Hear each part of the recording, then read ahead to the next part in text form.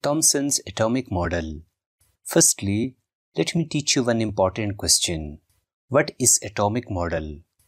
Well, any atomic model explains two important features.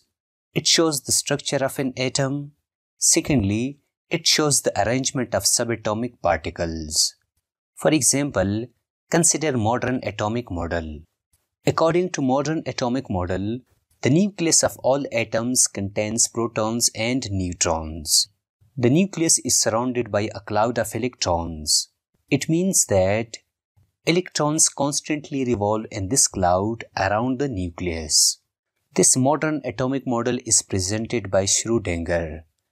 Remember that this is the atomic model which we study in modern chemistry, and it is 100% acceptable.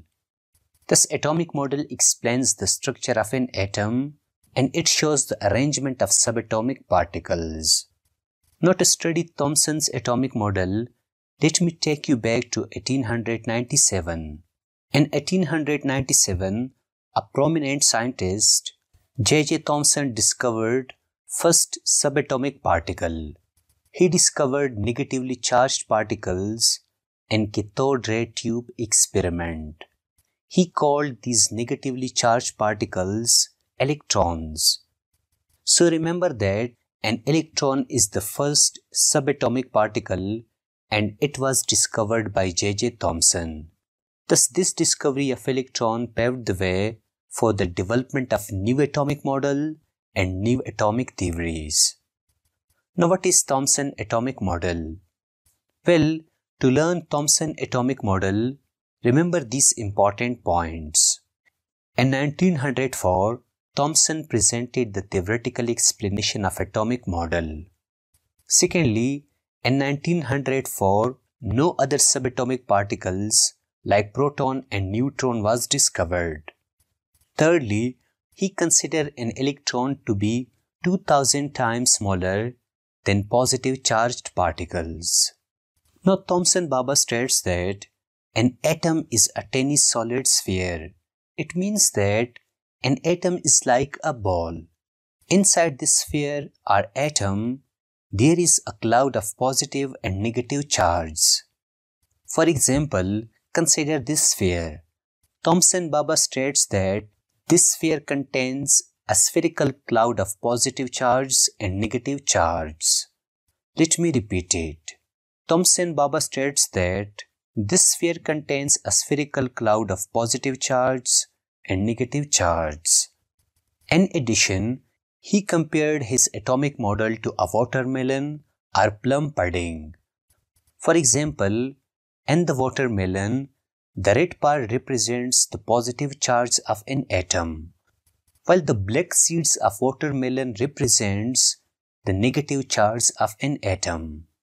Similarly, in plum pudding atomic model or chocolate chips cookie model, the biscuit part represents the positive charge of an atom, while the chocolate chip represents the negative charge of an atom. Remember that in the both cases, Thomson Baba considered an electron to be the smaller part of a watermelon and to be the smaller part of chocolate chip cookie, because an electron is 2000 times smaller than positive charge. Thus we have learned that an atom is a sphere which contains a spherical cloud of positive and negative charge. Now what are the postulates of Thomson's atomic model? Well, here are two important postulates of Thomson's atomic model. The first one states that an atom consists of spherical cloud of positive charge and negative charge. It means that electrons are present inside this positively charged cloud.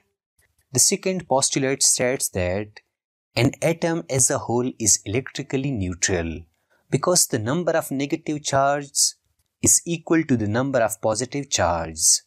For example, if there are 10 positive charges in an atom, then there are also 10 negative charges present in an atom. They both cancel each other and an atom as a whole is neutral. Thus, these are the two important postulates of Thomson's atomic model. Now, what are the limitations of Thomson's atomic model? Well, there are several limitations of the Thomson's atomic model. Firstly, the lack of nucleus. Thomson's atomic model did not explain the nucleus of an atom. Later, Rutherford revealed the presence of a small nucleus at the center of an atom. Secondly, the stability of an atom. It did not explain the stability of an atom. I mean, how the positive charge holds the electron inside an atom. Thirdly, theoretical theory. Remember that it was totally a theoretical theory. It was not proved by any experiment. Thus, these were the limitations of Thomson's atomic model. Finally, what are the significance of Thomson's atomic model? Well, the first significance of Thomson's atomic model was he successfully identified the existence of electron as a subatomic particle. Secondly, it was the first atomic model which proposed the existence of subatomic particles. Thirdly, Thomson Baba proved Dalton's wrong and challenged the idea that atoms were indivisible. Thus, these were the significance of Thomson's atomic model. I hope that you have learned all about Thomson's atomic model.